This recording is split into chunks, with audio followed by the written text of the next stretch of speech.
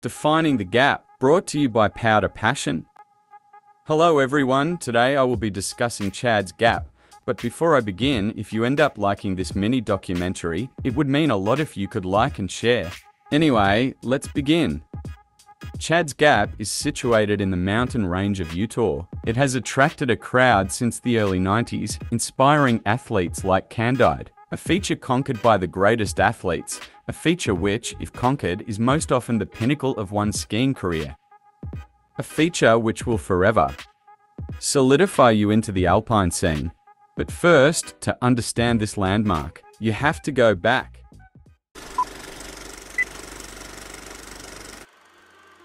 Oddly, the tale begins with snowboarders. During the early to mid-90s, snowboarding edged out skiing as the popular snow sport. Like a cult, each year hundreds of snowboarders would meet near the slack county of Alta, where different crews would build kickers all over the backcountry terrain. The reason snowboarders would meet near the Alta region is somewhat surprising. I believe it was an act of defiance, considering the county banned snowboarding. The ban was placed and guided by old misconceptions of snowboarders and served to divide the skiing and boarding community. Astonishingly, this ban still hadn't been revoked, even after many appeals from the boarding and snow sports community.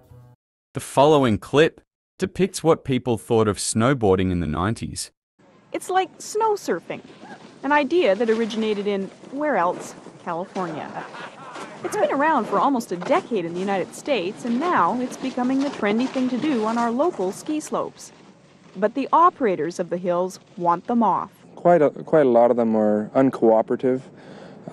Some of them have had a little bit to drink, and smart alecks. You know, you go up and approach them in a very calm, collect manner, and they tend to lip you off. You ask them very nicely to leave, that they're endangering the public and possibly themselves. And they swear at you, they tell you to get lost, mind your own business. So it's quite a problem for us, really. As this clip re-emphasizes, snowboarding in the 90s was shunned upon and is perhaps why Chad's Gap even came to fruition. Andy Brewer was a professional snowboarder who came to the Alta region quite often. One day, while him and his crew were constructing a kicker near the now-known Chad's Gap, he peered and wondered about the possibility of jumping between these two hills. Thinking nothing of it, he returned to their stay to relax. However, in the evening, he overheard one of his skier compatriots wishing to find a challenge. His name was Chad Zurienskaz. The Utah chef and keen skier took the opportunity to half-heartedly tell Chad about a gap that no one had ever dared to air. The following morning, Andy took Chad and his friend Bren, who was a photographer as a consequence of injuries, to scout the area, quite fitting to Chad's character. He was then quoted saying, "Yeah, I can jump this." Sometime later, Chad returned with Brent, this time Candide Thovex and Chris Owens, a filmer. I would just like to emphasize that Candide was a meek, 16 years old at the time. I will now let Chris Owens narrate what happened next. The day that Candide and Chad hit it, Chad hit the gap twice. First time he came up really short, second time he was just under. That was a huge thing, and coming up short, regardless of the conditions, yeah, it's gonna shake you and it's gonna hurt, even in deep powder. So Chad was done for the day.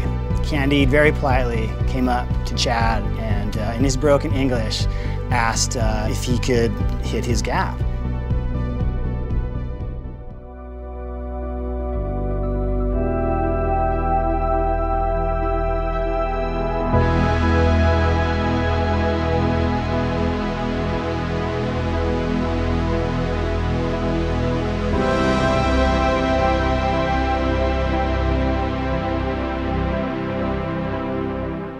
Chad's Gap has grown in popularity ever since Candide's jump, but the name has remained Chad's Gap because Chad initially envisioned the jump, even though he wasn't the first to land it. Because of the elusive nature of the jump, being tucked away and relatively inaccessible, coupled with all the athletes that have jumped in, Chad's Gap has earned an almost legendary status in the snow sports community. My narration has now come to an end.